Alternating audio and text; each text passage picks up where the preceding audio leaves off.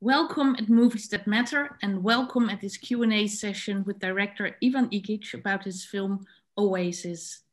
You've all seen this film just now and you've realized and experienced how powerful and also at the same time touching and beautiful it is. My name is Dana Linssen. I'm a film critic from the Netherlands. Ivan, welcome. We're really glad to have you here. How are you? Hi, I'm glad you're having me there. uh, Unfortunately, this time over the internet, but maybe sometimes in future with my presence. We hope that too very much. You're calling in from Belgrade, I think. Yes, from Um, Belgrade, Serbia. um, yeah, could you introduce yourself a little bit to our audience? You're a filmmaker. This is your second film. Yes, it's my second film, and I'm a filmmaker for, I don't know, 20 years almost. Uh, and the first feature was Barbarians and was seen on a lot of festivals, and Oasis, my second feature, which is now screening at your festival. So we're going to talk about the context of the film and the filmmaking process because that's also quite unique. And then, of course, we will eventually end up talking about issues like self-determination of people with a disability and also self-representation Yeah. of people with a disability. You just mentioned Barbarians, and maybe it's good for the context actually also of this film if you could say a few words about that film first, because you more or less worked in a similar way. Is that correct? Uh, Not really. I did Barbarians as a film which is uh, some kind somehow connected with myself and my own growing up, and the feeling of losing the how to say, losing the virginity of youth age, you know. And now this is something completely different from my point of view, and it's not based on the real characters, or it's not uh, based on the some stories which are from the taken from the reality. It's a fiction which is somehow based on some facts, but it's mostly fiction I wrote before the shooting. And the characters in the film are, yes, real residents of institution like the one in the film, but they're not playing themselves. So it's also the part where the reality becomes a fiction, you know, because they're playing a fictional characters I which think are not much similar to them in real life. no, I think that's a very important nuance to point out to. In Barbarians, you had people more or less playing themselves, but let me correct myself. You like to work with real people. Yes, I like the process of teaching someone to act, you know, or to find that acting skills in them, you know, to help them to express themselves through the acting. So I really enjoy in the process, which is far behind the shooting, where we are like doing the workshops, where we improvising, where we working on the characters, and that's I mean equally important for my work as the shooting itself. This is kind of movie making, which is really tough for the people who are working with me, because there is not much uh, let's say points where you can rely on very certain things, you know. It's very unknown process without clear clear marks where it starts and when it's gonna end, you know. So it's like open space for the movie making. So the people that work with you may be entering on this unknown territory, and maybe you yourself as well, as you just described this unknown territory. But in fact, the world of these institutions for people with a disability or special needs is not, or was not, unknown to you when you started to make this film, because you worked as a filmmaker in one of them as a student. Yeah, I worked actually in the same one where we shot the film long time ago, and as a student I shot one documentary there, and I spent a lot of time. And then I found, when I shot the documentary, I found let's say basis for the story which is now in Oasis, and that's the story about two girls in love with the same guy, and the institution who is trying to separate them because they are producing much trouble for the management, you know. So basic idea comes from there, but everything else was fictionalized later. And I just used my own experience in the institution, like the one in the film, to make the story more truthful in a way. So yeah, that helps a lot. But I mean, also it gives me good insight in the life of the people, like the ones in the film. Yeah. So yes, you made a fictional story that takes place in this institute. It's I think it's outside of Belgrade. Is it? Yeah, it's outside of Belgrade, not far away. And it's the same institute still as the one that we see in the archival footage. Yes, it's the same institution. We found the archive footage during the shooting of the film. They were renovating one of the pavilions, and the residents found it in a garbage from that ceiling, you know. And they bring it to us, and they said there is something on the rules. There is something. It's like film, or what is it? And we took it and we said, okay, we're gonna do telekino and see what's on the 16 millimeter rolls. And we did a telekino and found the two promotional rolls or film made in early 70s when the institution was open. And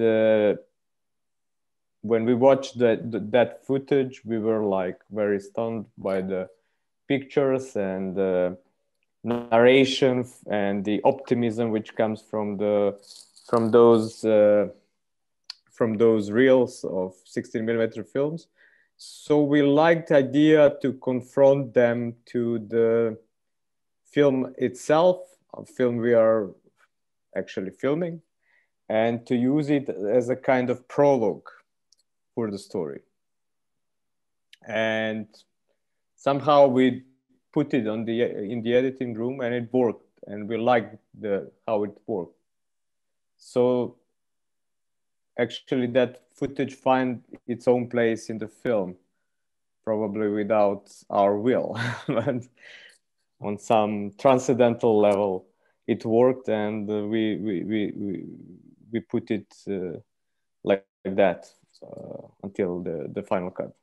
Because the optimism that was there in those promo films, and this idea to empower people to become part of an inclusive society, and raised to a level of independence, that is not exactly what we see in this flash forward into this future that is your film, where the circumstances are less colorful and optimistic, to say the least.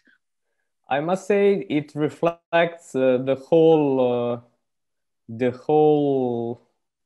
let's say, whole life in my country, because like the footage is from 70s, and it reflects the state of mind of those period when the modernization process was ongoing. You know, the people felt that they can change not only the circumstances around them, but they can improve the life of all people to the level of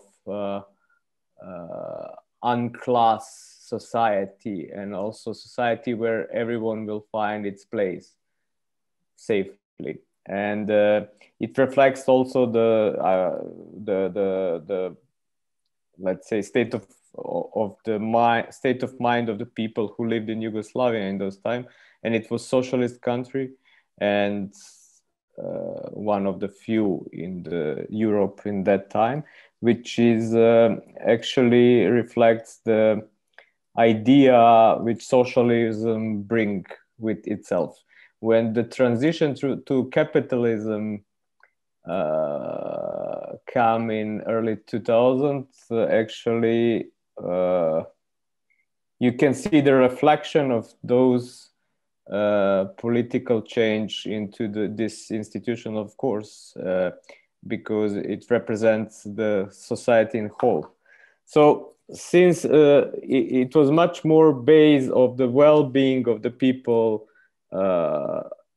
with special needs in the past, and now it's just floating, lost in the time where people are spending their life sentences until they die in the institution, because there is no hope for them to be the part of the society.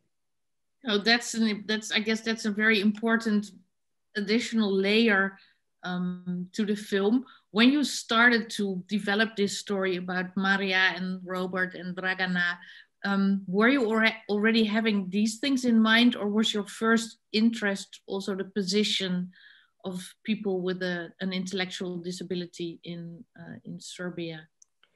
First I have on mind was the love story, actually, and how to, I mean, the melodrama of the film, it's always subversive, you know. Melodrama itself as a genre is very subversive, because the society is trying to separate the lovers, which means if the love survive until the end, then the separation force and the force of society need to be completely or either broken or redefined. So that was my first thing. But of course, as much as I spent a lot of time there, my main personal emotion was that people are there from their childhood to the end of their life without any kind of perspective. And they are very aware of it. They are not unaware, you know. They are very aware, and they cannot change anything in their life without help from the outside world. And because nobody cares what they say, literally. Which is quite the opposite from what it was intended to be in the early 70s. Yes, yeah, but I mean, that's how, I mean, it's very interesting that you have the movement of, let's say, empowering people from many other, let's say, minority groups. but you never have the movements for the people, for empowering the people with mental disability or intellectual disability. And that's very, let's say, strange. That's a very light word, strange, or it's very intentional. And I think it's very, ideology works there very much, because it's not that popular for the manipulation of the broader spectrum of intellectuals, you know. If you, I mean, nobody really care, and you can see it. And maybe in 5 or 10 years, it becomes wider topic. But how many people will stay outside of the society until then, you know? What I'm saying, that in activism there is a fashion, you know, as you can guess, you know, that some minority groups are more valuable for the exploitation in the ideology than ideological exploitation than the people with intellectual disability, where nobody literally care for them, you know. So we have you can see very few non NGOs dealing with it, or like you cannot see any kind of let's say programs of inclusion in broader sense, you know. And the learning process for the people with intellectual disabilities, schools, and the other things like connected with their learning, it's much I mean, it's very old-fashioned. It did not developed, like it's very undeveloped. Yeah, so we have and I can give my example, because when I went to this kind of institution from the film, nobody literally could imagine that those people could act in the film. Now we get to my question, because and nobody ever tried, you know, to give them the chance to act, you know. And of course, I mean, we really have to thank you for bringing this issue to this bigger film stage. And now we are all curious, how did you work with the 3 young actors, Mariana Novakov and Valentino Tenuti and Tijana Markovic, who portray Marija, Robert, and Dragana? You already mentioned a little bit, you were doing workshops.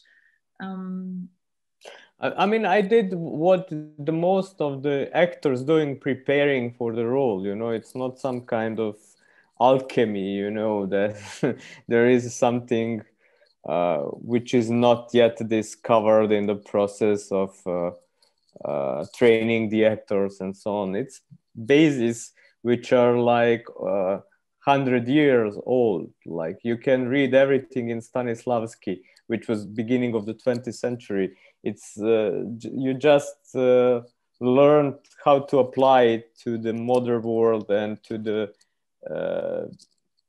different people, you know, and you just experiment with it, you know. So like playing the roles, it's, if you can find it in yourself, those emotions you need to express, that's it, you know.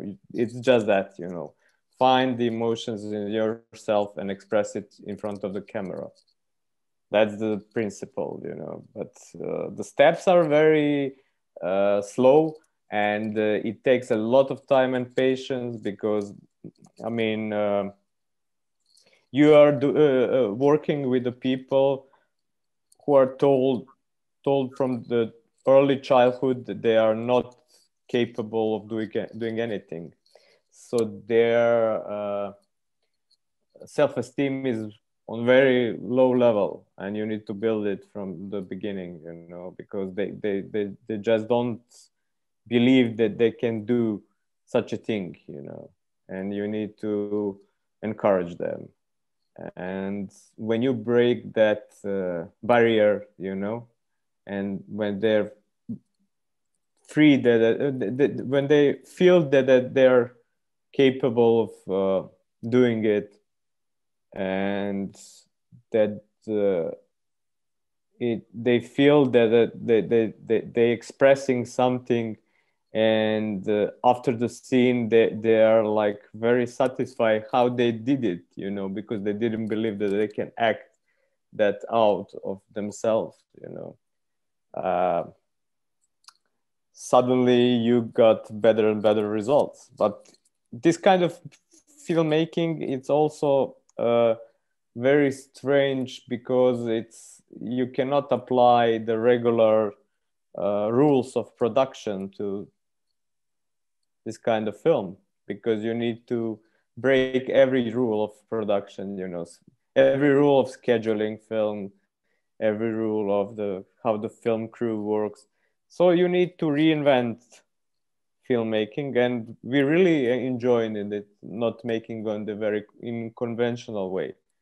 So like we break every rule of filmmaking, and that's the only how this film could work out.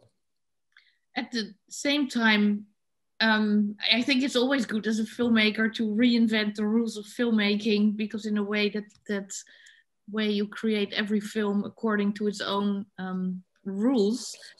I'm wondering how in the working with the actors, because the film touches on some really sensitive subjects, having the right to your own eroticism and your own sexual life and experience, but at the same time also the depression and the tension that finds a way in forms of self-harm, which are already subjects that are hard for any actor to play, but especially when you can't discuss them too much on a cognitive level. How, and it's close at least to whether it be their experience or the experience that your actors saw around them. How did you, I don't know, work with them on those sensitive subjects? I mean, yeah, when you watch it from the outside, it looks like there is something, I don't know, sensitive and so on. But for them, it's every day, you know, they saw that scenes every day. I mean, it's not something very, how to say, very unusual, you know. If you're talking with them, they're living in the institution is much harder than anything you see in the film, you know. The way they are dealing with their own isolation is much harder emotion for them than self-cutting. I mean, they're watching self-cutting most of their life. I mean, it's very institutional thing, you know. And yeah, and I mean, I found that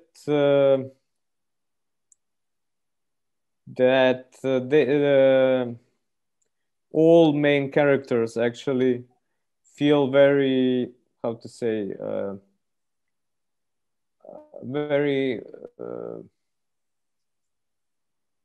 convenient with playing that roles. I was more concerned about, okay, they're playing the lovers in the film, so there need to be some emotions between them. You need to see it in the eyes and how they behave, you know, because, and actually the two main characters, Valentino and Mariana, they are not in the very good, like on the personal level, they're fighting all the time, you know, and they don't like themselves, I mean, each other's in the real life, actually.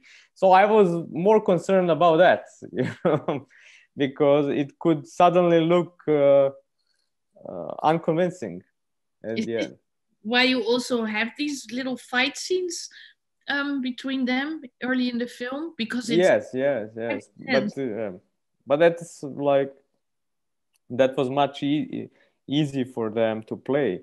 Like the love scenes would like the glances, the I mean that very intimate scenes where they're together. Like that was much more, uh, much harder to do because I know that they need to completely transcend their real life stories and real life relations. So yeah, but in the same times we have between the two girls in the film, they are in real life they were roommates for the whole life, and they are in very good, like on the personal level they are very close, and to play the competition for the same boy and to fight through the film, that was also some kind of, you know, hard goal to make on the level of acting. So it was not easy like for that, but for the those things the people outside see as a sensitive part, that was mostly easiest for us. So what was the hardest part? Hardest part was to convince the audience that Maria and Roberts are in love, because in the real life they are really like, you know, fighting all the time, you know. Well, you managed to convince the audience, so I think mission succeeded. We already talked a little bit about, of course, self-representation and self-determination of people with an intellectual disability. Have your ideas about this changed during all the time that you, when you worked there as a filmmaker, as a student, when you started to write the film, and when you returned to make Oasis? Have your ideas changed, and in what way? Idea about filmmaking or Also about the about self-determination. of self-determination. uh, I don't think so. Like for the years, I had the same idea which was expressed in the film. Like, and nothing's more changed. I mean, I on the personal level, I believe in all of them from the beginning, and probably they believe in myself since the beginning. Otherwise, we will not make this film happen. You know, and that's the common trust we made, and which gives the results. And on the personal level, I learn a lot about the about the about the thing that they're that it's the small things you can change in their lives, and they can feel completely differently. For example, you always searching for the master solution, and of course it's a long way for the master solution for this kind of the problems are huge there. I mean, every person you met in the institution, there is a 300 of them living in the institution. I mean, every story is a drama itself, you know, and usually very sad.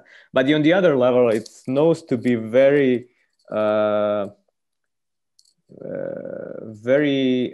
warm place where people are still having some kind of uh, uh, connection which is unusual in outside world. They behaving very open and without without the mask, without subtext. You know, they were straightforward. You know, straightforward emotions, straightforward answers, straightforward questions. That's what I liked the most, and it changed the way how I perceived the world outside. So I feel that we lost that sense of truthfulness or let's say that we are immediately after we leave the institution, we start to play the roles, and there are not roles inside of the one. So you already talked a little bit before about how being more inclusive when it comes to people with special needs, that it's not really high on the agenda or high on the political agenda in Serbia. We have these discussions, of course, also here in the Netherlands. How were the responses? But everywhere is in background. I don't see it's not popular topic anywhere in the world.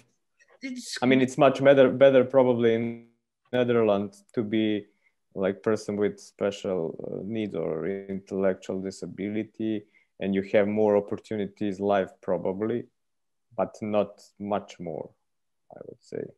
So yeah, I'm really would like to ask you, how were the responses in Serbia on your film? Because it premiered last year in Venice and then it played in Sarajevo. And did that change anything? Did that kind of spark a debate?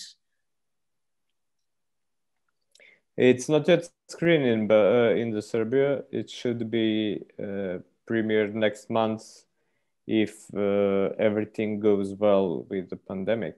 So yeah, it's postponed twice. The premiere is postponed twice, and I expect to happen in May in Belgrade. Okay, so finally, we need to invite you back. Because we also hope that after Movies That Matter, of course, this film will screen on some more screens in the Netherlands. So then we can have this. I hope so. Again, especially and then because Netherlands had a very important role in this project, and we have like and the part of the film is made in the Netherlands. So like post-production and so on. So like, I hope it will screen in the theaters in Netherlands. So maybe it will be kind of a parallel premiere in Belgrade and in the Netherlands when cinemas hopefully open up again at some point this spring or early summer. Ivan, I would really like to thank you for being with us and talking about your film. Thank you for your invitation and opportunity to talk. And I would, I'd like to encourage our Movies That Matter audience to check the website and have a look at all the other important and thought-provoking films and programs and context programs and talks that are being programmed at the Movies That Matter Film Festival this year. Thank you very much. Thank you very much.